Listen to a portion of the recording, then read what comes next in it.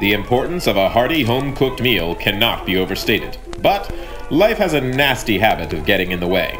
Luckily, we live in the age of the TV dinner. On just one tray, you get a complete meal. Thanks to the wonders of automation, full meals of remarkable variety move along conveyor belts so each customer receives an exactly fair share. Then they're kept in your freezer, ready for you to quickly heat up. And no TV dinner is better than the classic saddle-up Salisbury steak. But what if you want to enjoy it without all that pesky radiation? Fear not.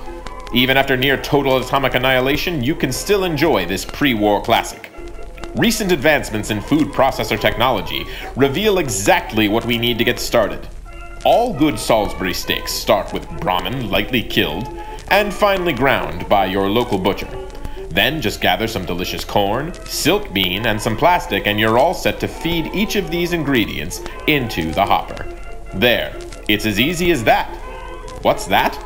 You don't have a food processor? You're morally opposed to paying extra for something that you think should have been in there from the beginning?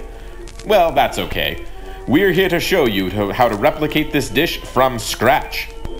You already know that you need 2 pounds of ground brahmin meat, 8 half ears of corn, 2 cups of shelled silt bean and plastic wrap. But aspiring historians have recently discovered that to make a truly excellent Salisbury steak, you will also need 3 cups of beef broth, a half of a stick of butter, 1 cup of potato flakes, 1 tablespoon tomato paste, a half a cup of port, a 1/4 cup of flour, 2 sliced onions, and 1 cup of milk, as well as 2 pounds of sliced mushrooms. Whisk the potato flakes and milk together until smooth. Then add the ground meat, a teaspoon of salt, and pepper to taste. Then mix until combined. Form the meat mixture into 8 evenly sized oval patties. Melt a tablespoon of butter in a large pan over medium heat. Add the meat patties and sear for 5 minutes. Then flip and sear the other side for another 5 minutes. Transfer the meat to a plate. Then add the other 3 tablespoons of butter. Saute those onions until they start to brown, about 4 minutes. Then add the mushrooms. Cover and cook for 5 minutes. Then uncover and cook until all the liquid has evaporated. Add the tomato paste and the flour and stir to combine.